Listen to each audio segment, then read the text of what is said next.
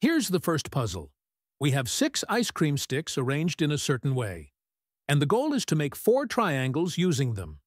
The challenge is that you are only allowed to make one move. This means you can move just one stick, no more. You cannot add any extra sticks, and you cannot break or bend the ones already there. All the sticks must stay whole and be used as they are. Here's the solution. So as I said, we simply need to make 4 triangle by moving this stick and turning it into a 4. Now this next puzzle was asked in a Google interview. You are trapped in a room with no food and no water. After 2 days, you get 4 bottles of milk, out of which one of them is poisonous.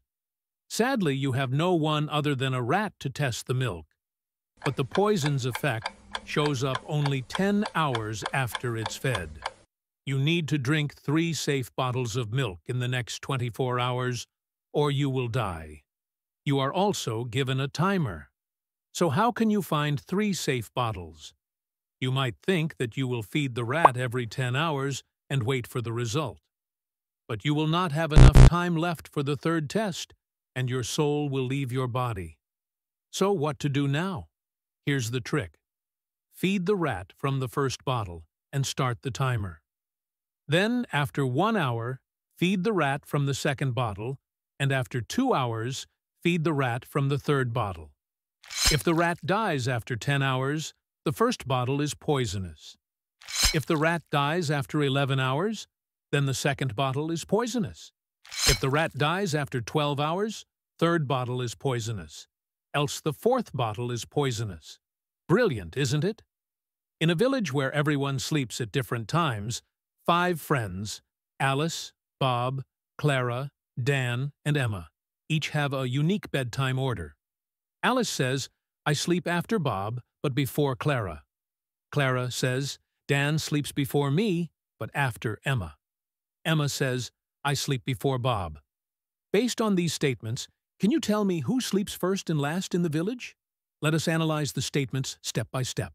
Label them as A, B, C, D, and E, like this.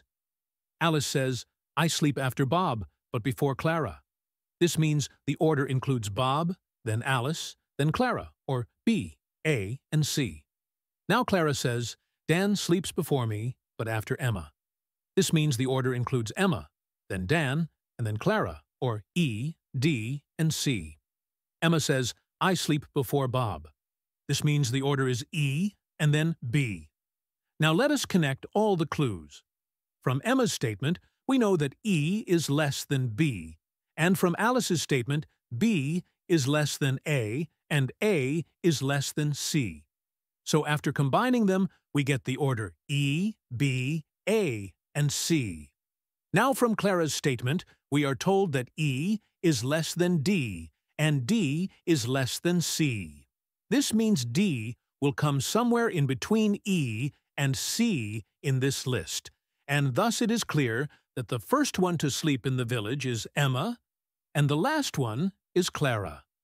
But let's be honest, no matter when you go to bed, quality sleep matters more than the timing. That's why I want to tell you about something that changed how I sleep, the Manta sleep mask. Whether you're like Emma, dozing off early, or more of a Clara, catching sleep at sunrise, this mask gives you 100% blackout. Anytime, anywhere.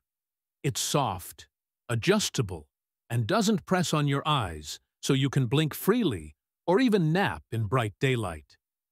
Customer reviews are generally super positive, highlighting the mask's comfort and effectiveness in blocking light. Use the link provided in the description and don't forget to apply the code BS10 to get 10% off on your Manta sleep mask, because better sleep means a better you. Ready for the next puzzle? How can you take 2 from 5 and leave 4? At first it seems impossible because if you take 2 away from 5, you should have 3 left. But this puzzle is not about numbers in the usual way. It's actually about letters and words. Think of the word 5, which is F-I-V-E, instead of the number 5. If you take 2 letters F and E away from the word 5, You are left with the letters I and V, which in Roman numeral means 4. Isn't that smart? For the next puzzle, how can you place 10 coins into 3 glasses so that each glass contains an odd number of coins? At first, this seems impossible, because 3 odd numbers cannot add up to 10, which is an even number. For example, if you try 3 coins in this glass, then 3 coins in this glass, and 3 coins in this glass, you only get 9 coins, and 1 coin will be left. If you place this 1 coin in any of the glasses, you will end up with an even number of coins in one of the glass. So what's the trick? Instead of thinking about the coins, think about the glasses. You can place this glass inside this one, so that this glass now has 7 coins, and this remaining glass has 3 coins. Here's another fun puzzle for you to try.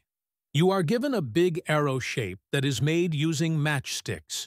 Your task is to move just 4 matchsticks and turn the one big arrow into 2 smaller arrows.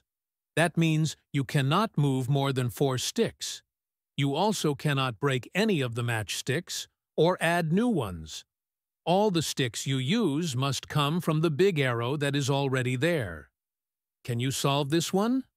First, move this matchstick, and now we can move only 3 matchsticks. Next, move this matchstick here, and now we can move only 2 matchsticks. Then move this matchstick here, and now we can move only 1 matchstick. Finally, move this matchstick here, and we are done. We indeed get 2 arrows this way. Here's the final puzzle. Draw 9 dots as shown here. Your task is to go through all the dots using only 4 straight lines, but here's the catch. The next line has to start where the last line ended. Like, this is one of the valid moves. First draw this line, then this line, then this line, and finally this line. Although this is a valid move, you can see that we have missed this dot, so it's not the correct answer. Similarly, you can draw this line, then this line, then this line, and finally this line. Again, this is a valid move, but you can see that we have missed these 2 dots. Thus, it is also not the correct answer. So, can you solve it? Okay, here's how we can solve this. First draw this line, then this line, and finally this. And there we go. If you enjoyed this video, please don't forget to like, share, and subscribe to our channel. Also, you can support my channel by joining our community and becoming a member. So good!